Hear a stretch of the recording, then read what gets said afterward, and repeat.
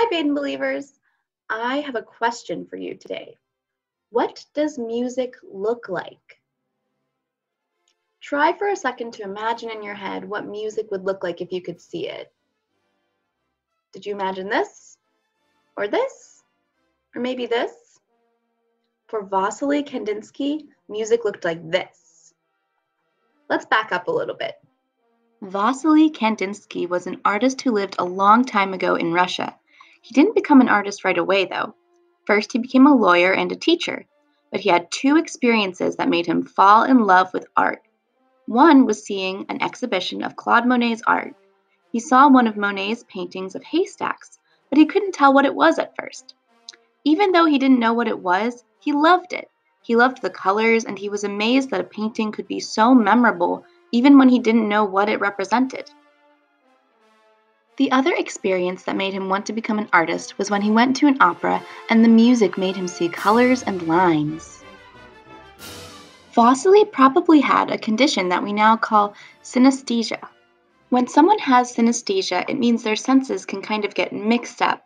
One sense can activate another sense. So seeing a shape or a letter might make someone think of a taste or a smell.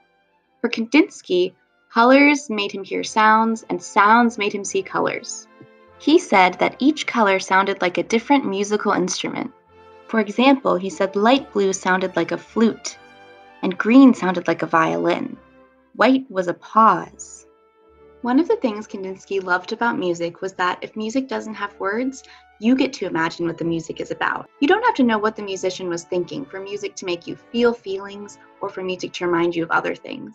Kandinsky wanted to make paintings that were that way as well, so he made abstract paintings. Abstract paintings don't look the way things look like in real life, but even though you can't tell what the artist was thinking about, you can imagine for yourself what the painting is about. You can look for a story in the shapes, emotions in the lines, and even sounds in the colors. Even in an abstract painting, you might spot things that you recognize. Can you see a face in this painting? What about a horse in this painting? Kandinsky painted many pictures inspired by music. This painting was inspired by a concert Kandinsky went to. The black shape is the piano and the circles are the audience. Some of his paintings remind me of loud, fast music racing across the canvas. And some paintings remind me of slow music just floating by. For your project, I would love to see what you think music looks like. Pick any kind of music you want and any art supplies you want.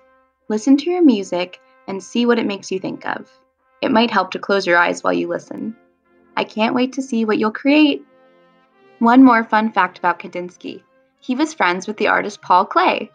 You might remember learning about Paul Klee in the spring. Klee was an artist who was also inspired by music.